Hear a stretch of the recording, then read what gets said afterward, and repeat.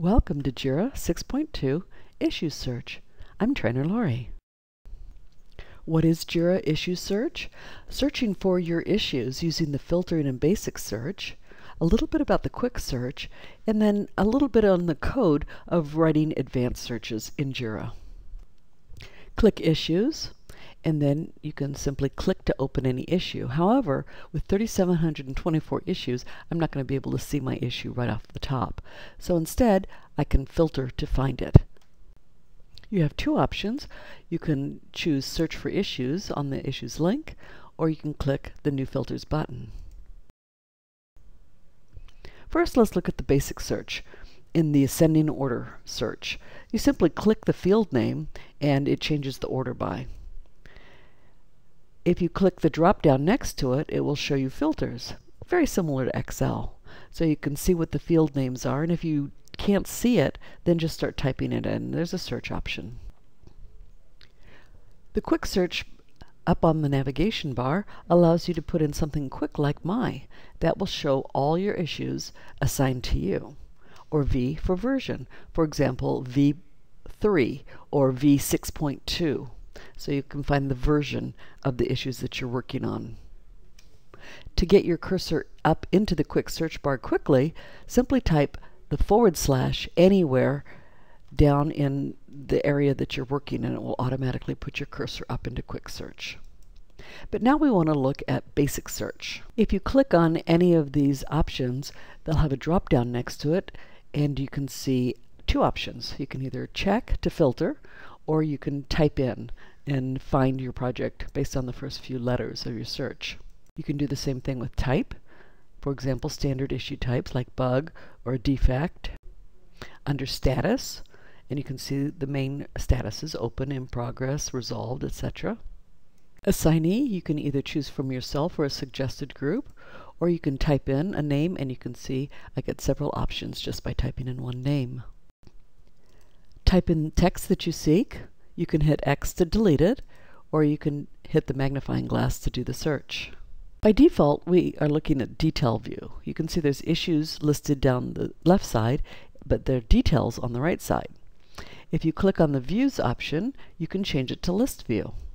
Now a good keyboard shortcut in here is J to move to the next issue, or K to move to the previous issue. Now let's look at the Advanced Filter option. We saw the easy way to find things, and 9 times out of 10 that's exactly what you need. But if you need to filter on more fields and you have to filter in different ways, then we're going to click the word Advanced. And then that opens up this box, and it could be as simple as text with the tilde and remedy force in quotes, or it could be as advanced as what you can see in the yellow callout. So let's look at some of our options in here. For advanced sort, in ASC, which is ascending, remember, we can put order by and then the first field name, ascending, comma, and then the next field name, in this case key, ascending, comma. So you separate with commas and use ASC for ascending and DESC for descending.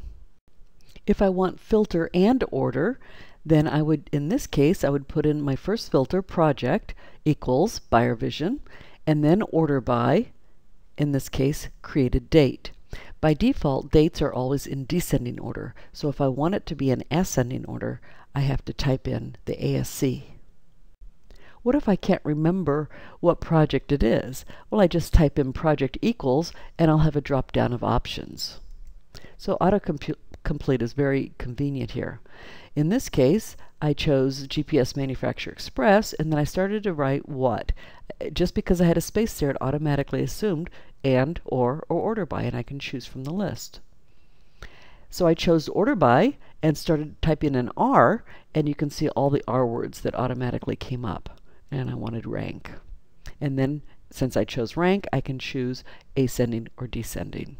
So autocomplete is wonderful. All you have to do is remember the first part of what you're trying to put in. What if I want multiple field filters?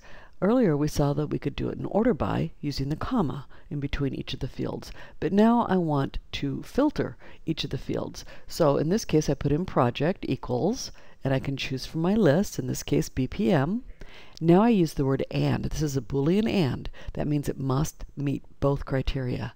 So now status field equals open. And then I can do a third, etc. And priority equals high. Of course, if you continue adding them, you may not find any records. But with these 3 filters, I will find just the records that I'm looking for.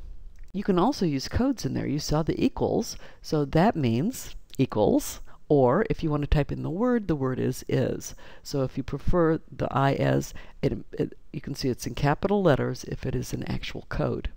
So equals or is. And then the tilde means contains, and you can use the word contains instead if you prefer. So what's the difference? Equals is an exact match. Contains means it has this word in it somehow. So if you're not exactly sure, make sure you use the contains or the tilde. The exclamation point or bang notation makes it a not equals. So in this case, not equals or not contains. The next one is empty, and you might use null if you're writing code elsewhere. It means null. So empty means nothing in it. The next one is less than, and less than or equal to, and greater than, and greater than or equal to, but now I've put now after it, now with the 2 parentheses, and that means today and in the future. Of course, if I use that now, here, it would be today and in the past. And then in. If I don't want to have to put multiple commas in there, then for example, in this case, I want to find any assignee named Deb, Hal, or Pete. And so I say assignee in within the list, and then in the parentheses I would put the list of people. So you can imagine you could put the people on your team. So I just want to find anything assigned to people these by this first name. Once you've created the filter that you want and you want to use it again, then click Save As.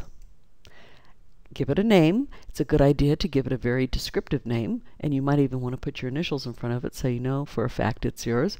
However, you'll be able to tell just by looking for it under My. How do I find it again? I go to Issues, Manage Filters, and I looked under My. And so there is the new filter that I just created. I hope you liked it, and feel free to subscribe to the Trainer Lori channel so you can get updates on all my training. And please click like if you liked it. Thank you.